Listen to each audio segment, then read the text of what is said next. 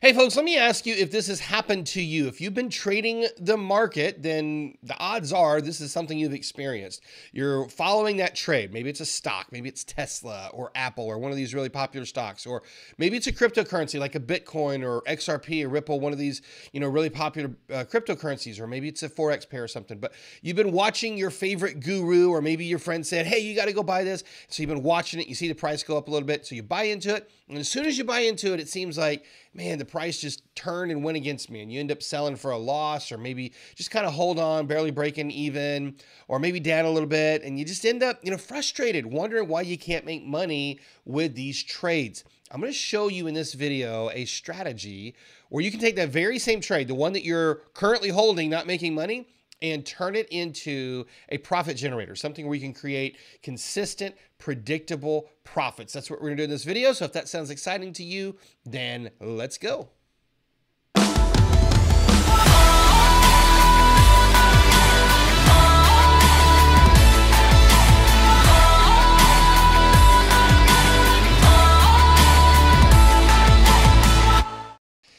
Hello, everybody. It's Jeremy Whaley here from TradeMaestro.com. You can find us over at TradeMaestro.com. And as I said in the intro, I want to share with you a strategy here where you can kind of get out of that, what I call the rat race of trading, where you're chasing different trades and maybe your friend told you should go buy it, or maybe you heard it on television or all over the internet, wherever it was. But for some reason, you found that special stock, or you found that special cryptocurrency, and you've been watching it, and you kind of done some research on it, and you think, yeah, this is it. This one's going to make me some money. And then you get into it and nothing happens. Or if you're like a lot of people, maybe you've learned this idea that you just hold on for dear life. HODL is the current colloquial term that people give you for that. And, I understand it. It's worked for some people, but what you find if you've done enough of it is you just end up holding a bunch of stuff that goes nowhere. You're not really making any money, and maybe eventually you'll make some money, but that's not really your idea. Your idea was to be that guy, to be that girl that, bought some crypto and made a fortune really fast, or bought that stock and, it went up 200% in the next year. And that's your goal. That's what you want to do. I know, because you're like everybody else. So what I want to do here is I want to show you and teach you the, kind of the phenomenon of why stocks move to different price points. And I say stocks sometimes, but I'm really talking about all assets. It works for crypto. It's the same in Forex and futures, everything you trade. Okay, so I want to talk about why it is first that we get to a price point and then nothing happens. And you're sitting here and you're looking at it and you're like, this thing's got to go higher. This thing's got to be moving, and then nothing happens. So why does that happen? We'll talk about that phenomenon first, and then I'm going to share with you the technique or the strategy. So I want to introduce you to a concept called support and resistance. Now, here's what happens. If you buy that asset, you buy that crypto, you buy that whatever it is, stock. I keep always saying that, but just whatever you're trading, this works for it. Okay. So you're going to buy that crypto and you get into it and you're watching it go up, and then suddenly it just runs into that ceiling. Or maybe you've been watching it go down and you keep thinking, I thought this thing was going to crash, and it never crashes. It gets to this price and it just stays there forever. Why is this happening? What you are discovering firsthand is a little phenomenon that we call support and resistance. So support is the price point where an asset finds more buying pressure than selling pressure. And what ends up happening is that buying pressure drives the price of the asset higher. Okay, so I want to show you an example here, and I want to look at gold. This is one that a lot of people have been watching a lot lately. There's a lot of people, especially on the internet, all over YouTube, that are saying the price of gold is going to go skyrocketing. We look at the inflation that's happening in the country, and people think that, gold's going to skyrocket here, and then it just ends up going nowhere. Why does this happen? Well, take a look at this chart. I'm going to make it big so you can really see it. And notice how down here around, $1,700 up to around $1,720, somewhere in there, gold just always seems to bounce. Like every time it gets down here, it goes up, and this seems to be like a floor. We call that floor support. It's that price point where the trade finds more buying pressure than selling pressure, and the buyers end up coming in. Now, is there a reason that 1,700 is that magical number? And the answer is no. There's not a reason other than it's the price point where the buyers have started to congregate. And if you can learn how to identify these price points, then you can learn to buy at those prices as well. Now, on the other side of this is another phenomenon that we call resistance. What is resistance? Resistance is the price point where the asset finds more selling pressure than buying pressure, and that selling pressure drives the price of the asset lower. So basically, it's just the opposite of support. If support's on the bottom, resistance is on the top. So take a look over here at gold.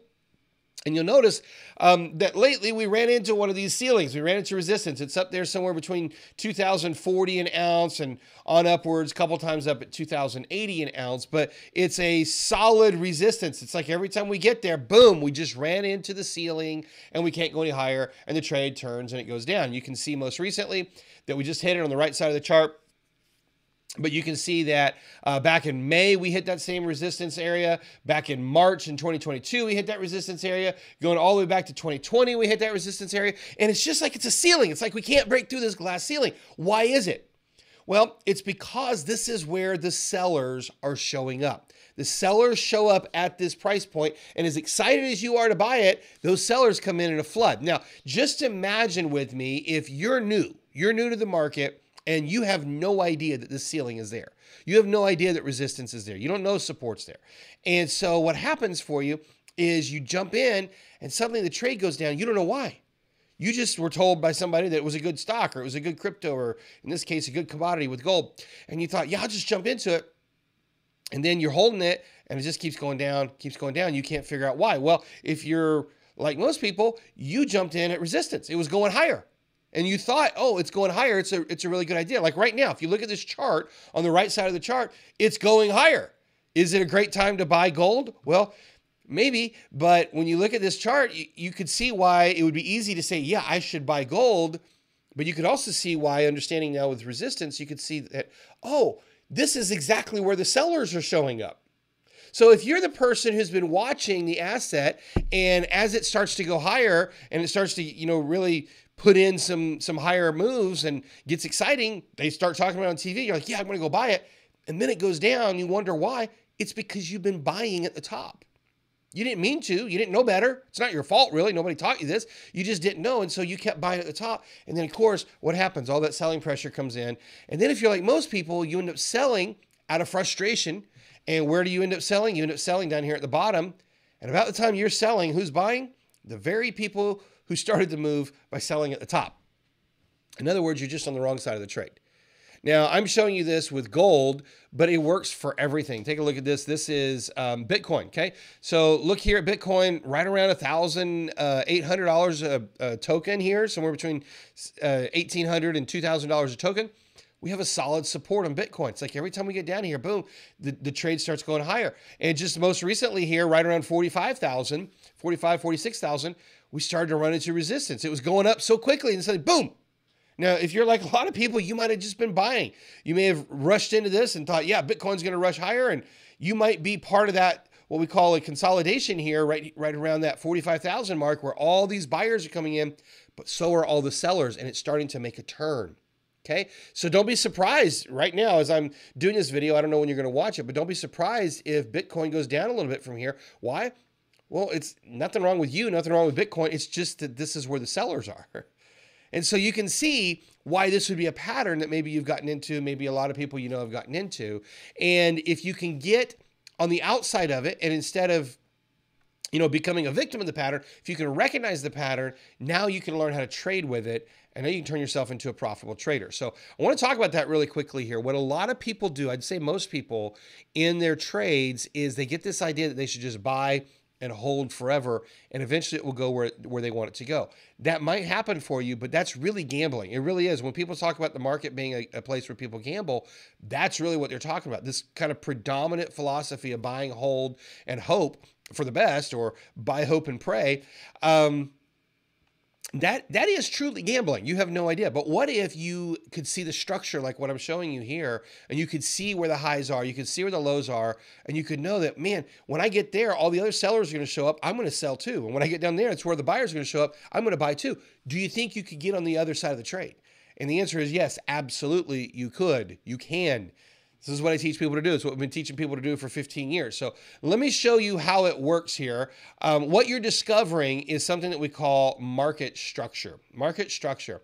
And this concept of support and resistance, this is the basics of all the market price structure that we use. And when you really understand the market, every market, stocks, futures, Forex, crypto, all of the markets have a structure to them. And the name of that structure is support and resistance. When you understand this and you learn to identify these key price points, trading becomes very, very easy. Okay. So when you understand them, we call them pivot points, by the way. That's the technical term for it. When you understand these pivot points, you can and you will not just beat the market, but you start to see your equity curve going up. You start to see a whole different experience with the market. Okay. So now that I've kind of laid that out, I want to show you the kind of introductory technique or strategy that we use to trade this phenomenon of support and resistance. So we call that a trading channel. Let me kind of give you a high level overview. With a channel, here's what happens. We've got a trade, we've identified a trade that is stuck moving between support and resistance. So it's just going up and down between support and resistance. This is in a predictable repeating pattern. Now, why is a predictable repeating pattern important? Because a predictable repeating pattern means we can make predictable repeating trades. Let me give you another example here. This is IWM. This is the Russell 2000. So if you're not familiar with Russell 2000, it's an index, kind of like the S&P or kind of like the Dow, but it holds primarily small cap stocks. And there's 2,000 of them in the index. And so it's an index that a lot of people like to trade. They like to trade a lot of Russell stocks. And if you wanted to trade that with an exchange traded fund, you would use this one, IWM. Okay, so let me show you the chart here and show you what happened. Let's just imagine you wanted exposure to the Russell 2000 way back here in June on the left side of the chart. I don't know if you can see my mouse, but I'm pointing to the left side of the chart. Let's assume that you wanted exposure to the Russell 2000. So you purchased this ETF back here, maybe around $180 a share, and you held it for the next 2 years. And where did it go? And the answer is absolutely nowhere. Exactly a year and a half, 2 years later, it's sitting here and it's $185, $190 a share, but really it went nowhere. How many of you can identify with that? Raise your hand, okay? I know so many traders that come to me and they did this very trade. They did it with Russell, or they did it with, just fill in the blank. It happens a lot with crypto these days where people buy it and then they just hold it and it goes up and down, but it never really goes anywhere. And they're so frustrated that they've been holding it for 2 or 3 years. Everybody told them it was going to go to the moon and nothing happened. Well, let me show you what you could have done with this trade if you understood support and resistance. So we're going to make this thing full screen. Notice across the bottom here, right around $164, $165 a share, I just put a green line here. Notice how every time we get down there, Russell 2000 turns and goes up. Isn't that interesting? And then, so you start to watch this thing going up and it gets up to about 196, 195, 196, maybe $200 a share, and boom, it turns around and it goes down. You have identified resistance, okay? Now, the next thing you're going to notice here, because this is a very well developed pattern, you're going to notice that it's done this several times, okay? Well, imagine instead of buying this stock and holding it and hoping for the best, what if you had identified support and resistance first before you ever got into it? What if before you ever bought the stock, you identified that this is where the buyers show up? And then as we hit support and we bounce, we start to move higher, what if you bought in? Right where I'm putting this green dot on the screen here. What if you bought in right here? And what if you held that trade until you got to the resistance area where I put the red dot and you decided to sell? Can you do that? Yeah, absolutely. You're not in this trade for 2 years. You're in this trade for about 3 weeks, okay? And guess what you would have made? You would have made about $20 a share. Now, is $20 a share something to write home to mom about? I don't know. It depends on how many shares you had. If you had one share, it's $20. It buys you a 6-pack of soda. 3 6-packs of soda. But not much. $20 isn't very much. But what if you had 10 shares? If you had 10 shares, it's $200. If you had 100 shares, it's $2,000. If you had 1,000 shares, it's $20,000. Okay, so it just depends on how many shares that you decided to purchase with it. But here's the critical thing. You didn't hold it for 2 years hoping to make some money. You bought into the stock, you recognized where it got to resistance, and you sold it, and you made $20 a share. Congratulations. That's better than most people did. Okay. Now, what if we wait? What if we watch this trade come back down and next time it gets to support and it makes the turn, Again, we buy in. This time we buy in around $172, $173 a share as it's bouncing up from support. Now, if you held through this, you would notice that it kind of started to move and then it came back down. Maybe you missed it the first time and you have a chance to get back in, or maybe you just held through it and you made the move up to the next target, which is $196 to $200 a share. You made that trade, and when it got there, you sold your position. You made another $20 a share. Okay, so you see what happened here. We made a predictable trade. We got to support, we bounced, we jumped in, we got to our target, we got to the resistance, and we sold. We made our $20 a share. We waited, it comes back to support, it makes the turn, we get in. Didn't go all the way, came back, gave us another chance, we get in. If you missed it the first time, you get in the second time. If you got in the first time, you just hold it. Waiting for it to get to your target. When it gets to your target, boom, we sell it again, we didn't make your $20. Congratulations. You got 10 shares, there's $200. You got 1,000 shares, there's 20,000. I don't know how many you're trading. It's up to you. Okay. Now, what do? We wait. You don't freak out and rush back in and say, oh, I just made 20 bucks. I got to buy it again. No, we wait for it to come back.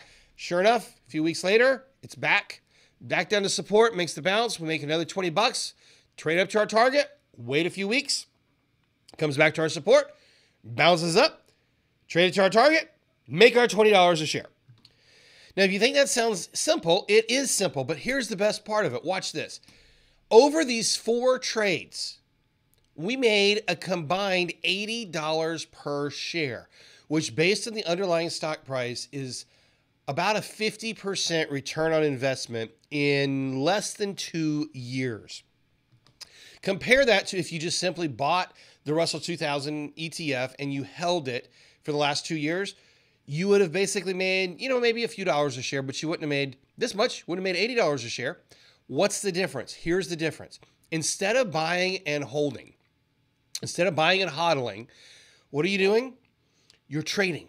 You're learning to recognize where the buyers show up, learning to recognize where the sellers show up, and you're joining the trade. This is what most people never do. Most people think it's okay to just buy and hold, and technically it is, but then they're frustrated and they wonder why they're not making any money. They're not making money because they're not really trading the market. What they're doing is they're dumping money into the market and hoping for the best. And many of you have been there. And then, here's the problem with that. The problem with just dumping money in and hoping for the best is when it goes down, you go down with it. And when it goes up, you go up with it, but it may or may not have been the right timing. What I've shown you here is a basic strategy, a very simple technique of recognizing support, buying as it's moving up from support, trading it to a target, which we call resistance, taking your profit, and then waiting for the next trade. And it doesn't just happen on this trade. This just happens to be the one that I pulled up. But let me show you a couple more. This is on a stock called Zoom. You understand Zoom because I'm sure all of you have been on Zoom calls in the last few years. It's become very popular since 2020. And notice what's happened with Zoom. This was a stock that really took off during the pandemic. And since then, it's gotten stuck in a channel. And it's moving back and forth between about $64, $65 a share and up to about $75 a share. And it just keeps doing it over and over again. Now, I know if you're looking at that, you might think, well, sometimes it's too low. That happens. Sometimes it goes below support and then it comes up. Sometimes it goes above resistance. But we have a general structure to the market. And if you can learn how to recognize that, can you buy at support and trade it up to resistance? The answer is absolutely. Let me show you another one here. This is Chainlink. This is a cryptocurrency called Chainlink, and you'll notice that it's a very popular currency. A lot of people have been trading it, but they've been holding it, hoping for the best. It's been going nowhere. Although it has actually been going somewhere. It's been going up and down between $6 and $8. Now that may not seem like a lot to you. $2 a token may not seem like a huge portion to you, but that's actually 30%. If you bought it $6 and you wrote it up to $8, you made $2 per, that's 30%. So what if you did that 5 or 6 times over the course of a year? Well, suddenly you made over 100% on a cryptocurrency that sat there doing nothing. People think it's doing nothing. People are all frustrated. People getting out of it. But because you learned how to trade it, boom, you took that frustration of other people and you actually turned it into your superpower and you're making money with it. Let me show you another one here. This is on the Canadian dollar.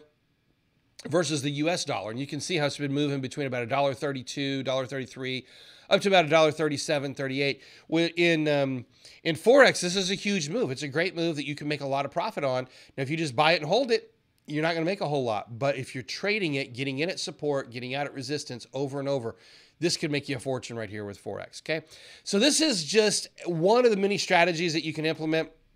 Let me kind of put it on the screen here so you can see how it's going to work. Here's what you're looking for. You're looking for a trade that is in a channel. And as you find that trade that's in a channel, next thing you're going to do is you're going to buy it as it's bouncing up from support. Next thing you're going to do is you're going to sell it as it hits resistance. And then you're going to wait. You're going to wait for it to come back down to support. And when it comes back down to support and it bounces, and I want you to do it on the bounce. If you wait, if you just do it as soon as it hits support, that's actually not the best time to do it. You need to do it after it makes the turn.